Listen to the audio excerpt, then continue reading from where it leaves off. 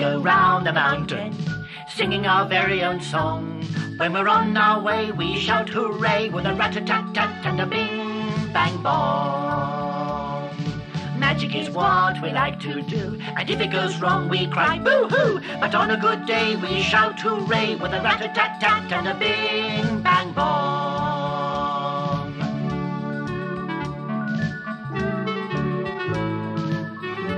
One more time, Boris. I'm ready if you are, Doris. Everybody now. Here we go round the mountain, singing our very own song. Yes, we're on our way, so shout hooray with a rat-a-tat-tat and a bing-bang-bong. Hello, Morris. Hello, Doris. What's happening on Magic Mountain today? Well, everyone's very busy, especially me. Why? Because I've got a very important story to tell you. It's all about what happened in the magic garden the other day. Poor Digby the gardener lost his robot motor, and Leroy the lion had to get on his roller skates and... I wish Leroy wouldn't go quite so fast on those roller skates. He nearly knocked me over the other day. Morris, please don't interrupt. I must tell you what happened. All right, Doris. Everyone's listening. Just tell us the story.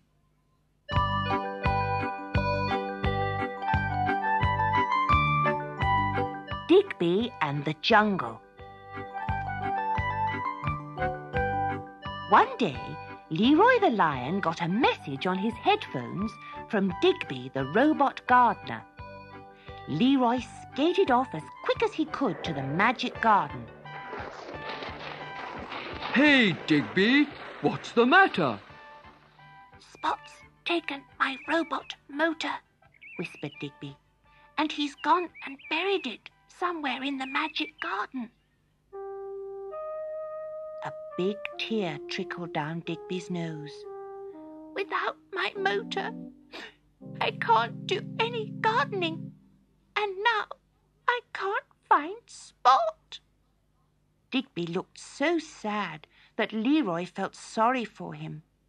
He looked round the magic garden and saw how high the plants had grown because Digby hadn't been able to trim them. Leroy shook his head. Hey, that Spot's a really naughty dog. Leroy patted Digby's shoulder. You stay here, Digby, he said. I'll go and look for Spot. The plants were now so high that the magic garden was more like a jungle than a garden. As Leroy skated along, he had an idea. What fun! This is a jungle and I'm a lion.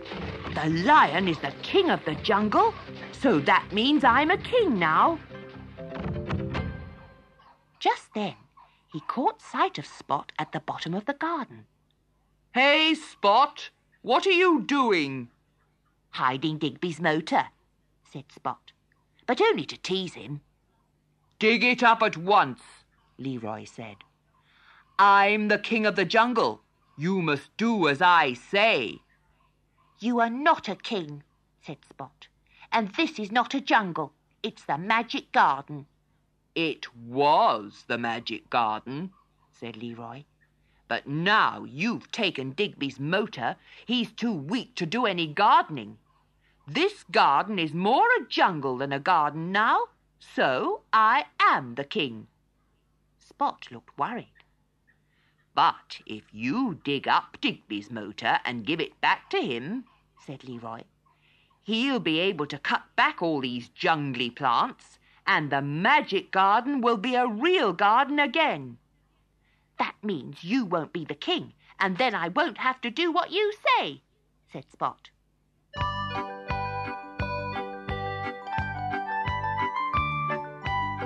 So Spot dug up the motor, and they took it back to Digby. Leroy opened the little door in Digby's back and put the motor in. Digby felt better at once. "Oh, thank you for getting my motor back, Leroy," he said. "Now for some gardening."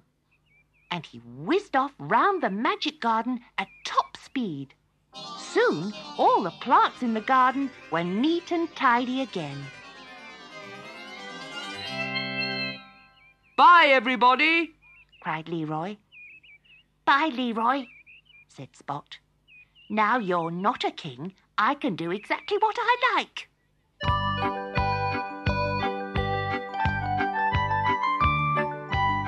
And as Leroy skated off, he looked back and saw Spot starting to dig up a plant.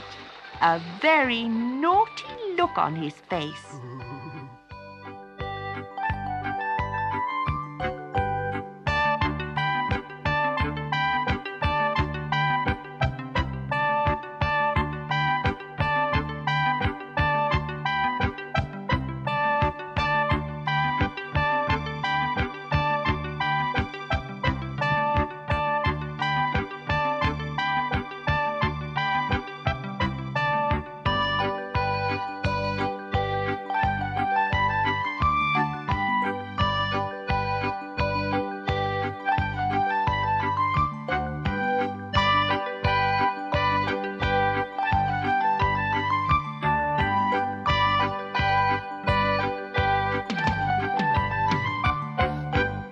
Hello, Doris. Hello, Morris. Oh, it's Stephen. Hello, Stephen. We always love having visitors on Magic Mountain, don't we, Morris? Of course we do, especially if they know any songs. Ah, well, I've got a song. It's all about animals. Ooh. And I want you to be the first to hear it. Hooray! It's called Come Into the Ark.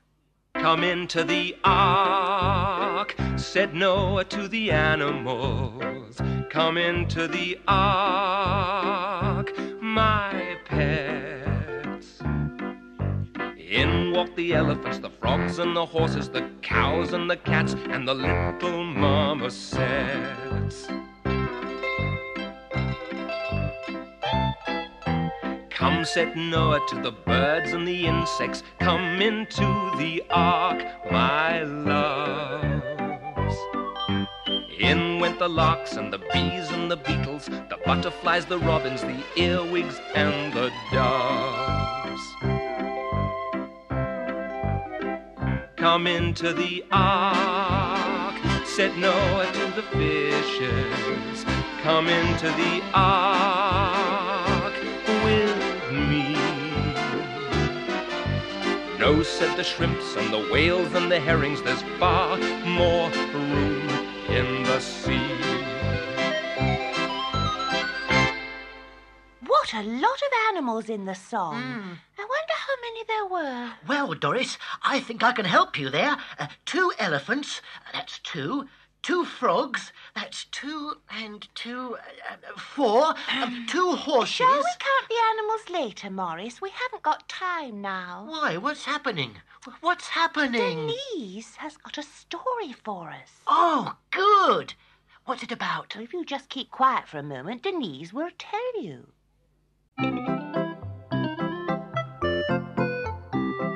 My naughty little sister, the unexpected visitor. One cold and frosty morning, when I was a little girl, and my sister was a very little girl, our mother and Mrs. Jones next door did lots and lots of washing and pegged it out on their clotheslines. There was a lot of hard, cold snow on the ground, and there was a cold wind blowing, and my little sister was kneeling by the kitchen window, watching Mother's washing and Mrs. Coco Jones' washing. My little sister was laughing because all the washing was frozen. The wind had blown it, and the frost had frozen it into funny shapes. Mother's big sheets had gone all pointy-looking. And as for my sister's own little knickers, the wind had blown them out into funny little balloons, and the frost had frozen them into funny little balloons, and they bobbed and bobbed on the line. Will they stay like that now? My sister said. Will they always be hard and funny-looking? Oh, no, Mother told her. The sun will thaw them, and the wind will blow the water out of the clothes, and they'll be quite soft again. I'm very glad about that, said my little sister. "I shouldn't like balloony knickers very much." And she went back to the window to see if the wind had blown them soft yet. Then suddenly my sister shouted and shouted. "Mother, look! Look!" she said. "A big white washing thing fell out of the sky on Mrs. Coco's garden." Mother said, "Good gracious," and looked out of the window. But she couldn't see anything. But my sister jumped and jumped on the window seat, she was so excited. "It fell down! It fell down!" she said, and jumped and jumped. "You'll fall down too if you aren't careful," our mother said. "I saw it! I saw it!" said my naughty little sister in a cross voice, because she thought my mother wasn't being interested. "It was all white and sheety looking." And she might have shown off and been very cross indeed. Only just then we heard Mrs. Coco calling and calling, and we all ran out into the cold and frosty garden without thinking about our coats even. But dear Mrs. Coco was saying, "Help! Oh, help!" Oh, yes. My little sister had seen something come out of the sky, but it wasn't washing. And I don't think it really fell, but it must have looked as if it did. It was a great white bird, a great white bird with a long, long neck and a black and yellow beak. "Why," said Mother, "it's a swan." And so it was. My sister knew swans. She'd seen them in the park. Sometimes we'd gone to take bread to them. So now she had a good idea. She said, "Give him some bread, Mrs. Coco." Mrs. Coco stopped being frightened, and she said, "What a clever girl you are." And she hurried indoors to find a big piece of bread for the swan. That was just what the swan wanted. He turned down his bendy head and snapped with his black and yellow beak, and he swallowed up the piece of bread at once. When Mr. Coco came home and saw the swan, he said, "That old fellow comes from the park. He's been out before." He said that a man would have to come and collect it. Presently, 2 men came to Mrs. Coco's house with a little green van. They said they knew the swan very well indeed. They said he was a bit of a rover. Then they asked everyone to go indoors so that the swan wouldn't be upset. They said they knew just how to deal with him. We went indoors, but we watched from a bedroom window where the swan couldn't see us. We saw the man and his friend throw some special food to the swan that it seemed to like very much. One of the men kept throwing it and walking backwards, and the swan followed, eating right out of Mrs. Coco's back gate. The man threw more food until the swan came to the van, and it followed the food up to the van and up a little plank into the back of the van. And when it was inside and they had made it comfortable, the 2 men drove the swan back to its home in the park.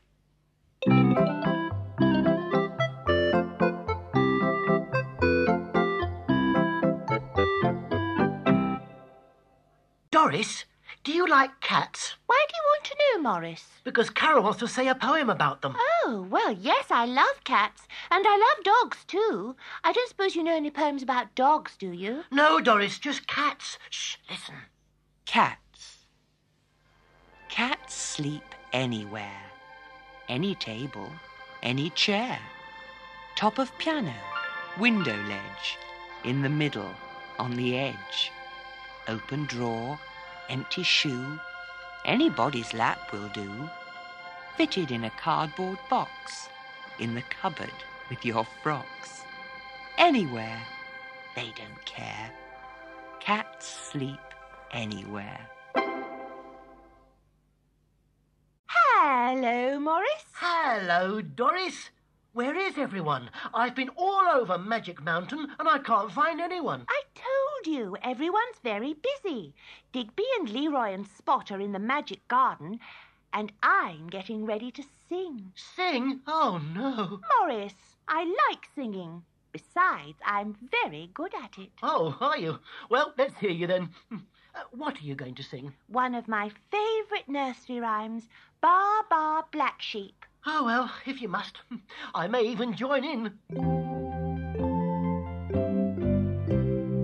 Baa Baa Black Sheep, have you any wool? Yes, sir, 3 bags full.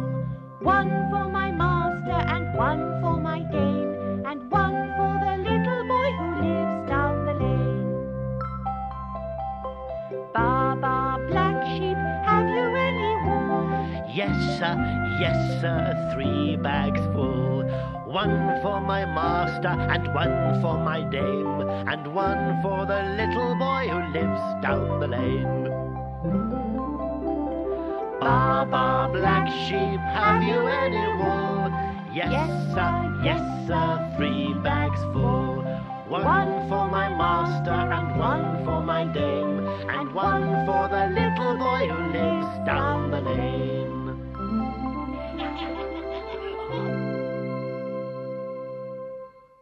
Well sung, Morris. You sing beautifully if you really try. I always try, Doris, but sometimes I sound good, and sometimes... Not so good? Exactly. Hey, what do you mean? I'm only teasing, Morris. I want another story. Now, don't be upset, Morris. Stephen is going to tell us all about Goldilocks.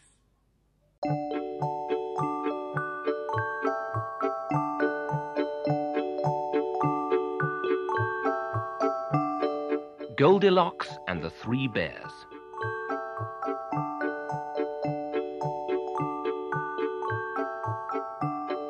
There was once a little girl who had hair as bright and shining and yellow as buttercups. Her name was Goldilocks. She lived with her mother and father in a house near a big, dark wood. Every morning she went into the garden to play, and every morning her mother said to her, "Don't go into the wood, Goldilocks. You might get lost." But Goldilocks longed to go into the wood and see what was there. "I'm sure the wood is full of exciting things," she said to herself. One day she walked out of her garden and ran until she reached the wood. Birds chirped and fluttered in the trees, and butterflies danced in the grass. A rabbit winked at her with one dark eye, and then went hopping away down a little path. Goldilocks followed the rabbit. At last she came to a clearing in the wood, and there stood a neat little blue and white cottage. "Oh, it's so pretty," thought Goldilocks. "I must go inside." She ran up to the door and knocked. There was no answer, but the door swung open. Goldilocks went inside. In the middle of the cottage was a wooden table, and on the table were 3 plates of porridge, a big one, a middle-sized one, and a small one. Goldilocks tasted the porridge on the big plate, but it was too hot. She tasted the porridge on the middle-sized plate, but it was too cold. She tasted the porridge on the small plate, and it was just right, so she ate it all up. Then she saw 3 chairs, a big one, a middle-sized one, and a small one. She sat on the big chair, but it was too hard. She sat on the middle-sized chair, but it was too soft. She sat on the small chair, and she was just getting comfortable when there was a loud crash. The chair broke all to pieces, and Goldilocks fell to the floor. "Oh, dear, this chair must be for a very small person," said Goldilocks. But she was not at all hurt, so she picked herself up and went up the stairs. At the top of the stairs was a bedroom with 3 beds in it. A big one, a middle-sized one, and a small one. Goldilocks tried the big bed, but it was too hard. She tried the middle-sized bed, but it was too soft. She tried the little bed, and it was so comfortable that she settled down and was soon fast asleep.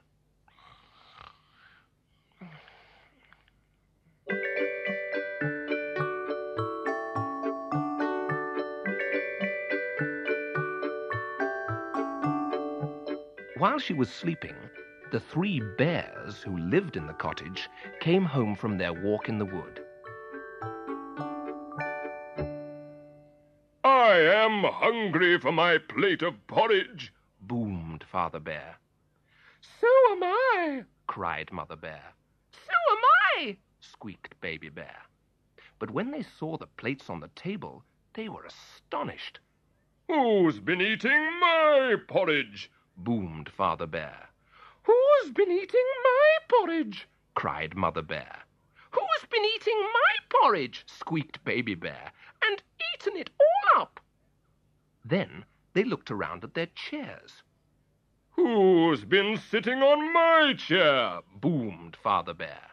"Who's been sitting on my chair?" cried Mother Bear. "Who's been sitting on my chair?" squeaked Baby Bear. "And broken it all to pieces?" The 3 bears went upstairs and opened the bedroom door. "Who's been sleeping in my bed?" boomed Father Bear. "Who's been sleeping in my bed?" cried Mother Bear. "Who's been sleeping in my bed?" squeaked Baby Bear. "And she's still there." Goldilocks woke up with a start. She was so alarmed to see 3 bears looking at her that she leapt out of bed and ran down the stairs, past the chairs and the plates of porridge, and out of the cottage into the wood. She ran and ran until she got home. "Goldilocks, where have you been?" said her mother. "I've been calling and calling and calling you." "Oh, Mother," said Goldilocks, "I went into the wood and saw 3 bears. A big one, a middle-sized one, and a small one." "Well, well, well," said her mother. "Sit down, Goldilocks, and tell me all about it."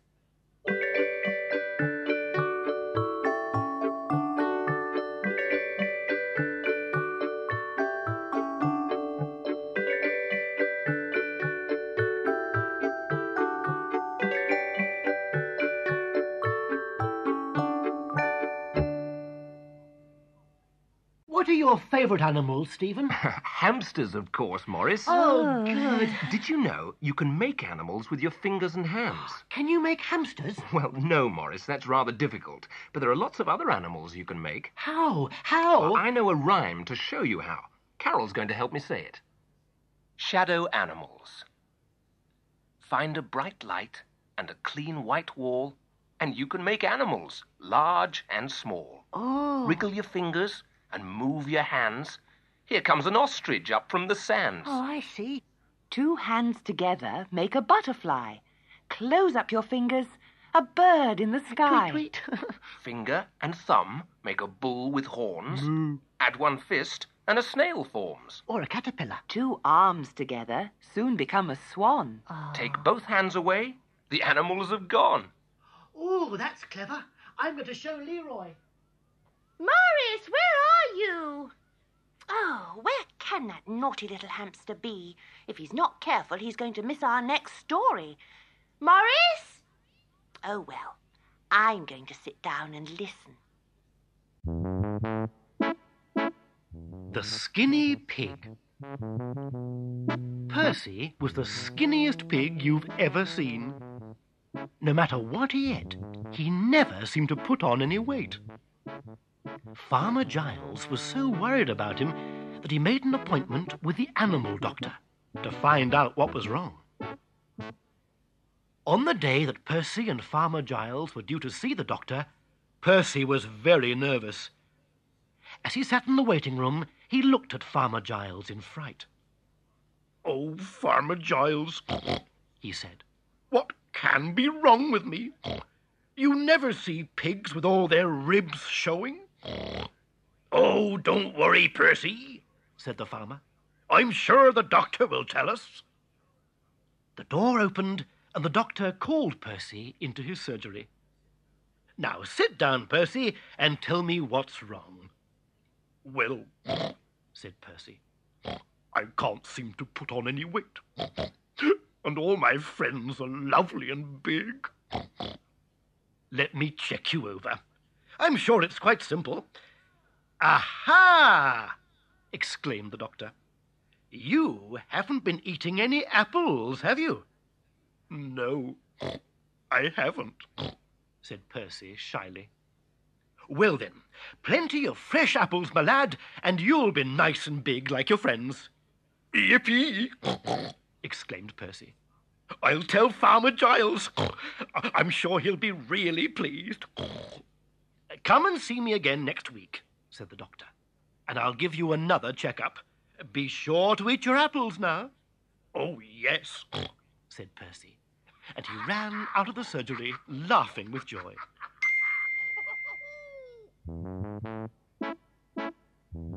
When they got home, Farmer Giles took Percy to the orchard. "There," he said. "Look at all those nice rosy red apples." Percy munched away happily.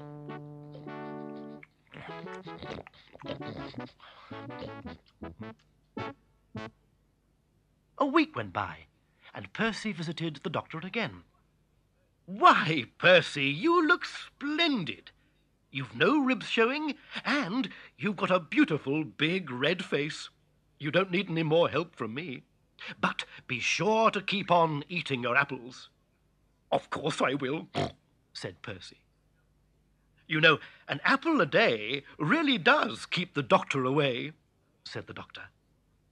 Smiling all over his big red face, Percy skipped merrily home to have his tea. And you'll never guess what he had. Yes, a bag of lovely, juicy red apples.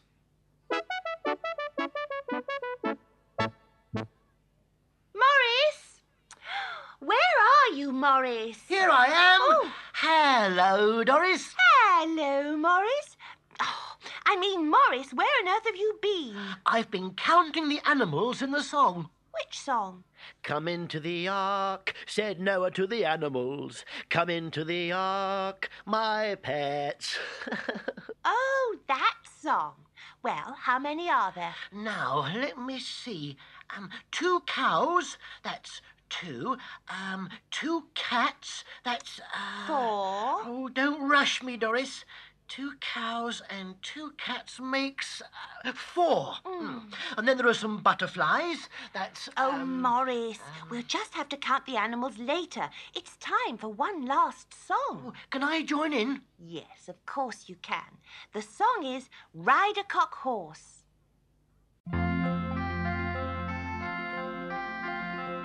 Ride a cock horse to Banbury Cross to see a fine lady upon a white horse, with rings on her fingers and bells on her toes. She shall have music wherever she goes. Ride a cock horse to Banbury Cross to see a fine lady upon a white horse, with rings on her fingers and bells on her toes. She shall have music wherever she goes. One more time now. Woo!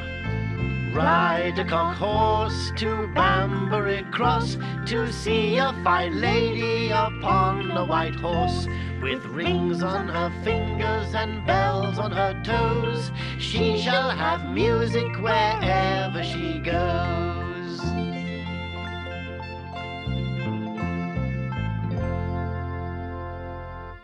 Goodbye, everyone. Goodbye, everyone. We'll be back soon. Now, Bye. 2 robins, that's 24. 2 earwigs, that's 25. No, 26. Morris. Morris, that's 27. Morris. Oh, sorry. Goodbye, everyone. Goodbye, everyone. Bye. Goodbye. Bye.